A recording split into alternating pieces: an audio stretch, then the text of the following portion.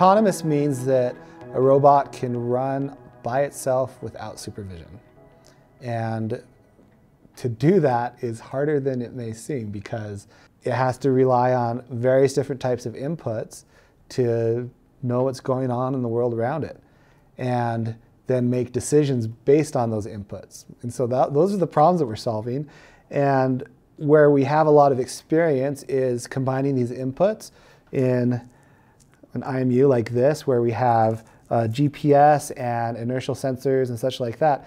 And then we stick it in with machine learning, visual recognition, SLAM, and what I'm working on, the cloud portion, we stream a lot of data to the cloud and then improve our machine learning models to improve autonomy more and more over time so that our platform and our robots get smarter and smarter.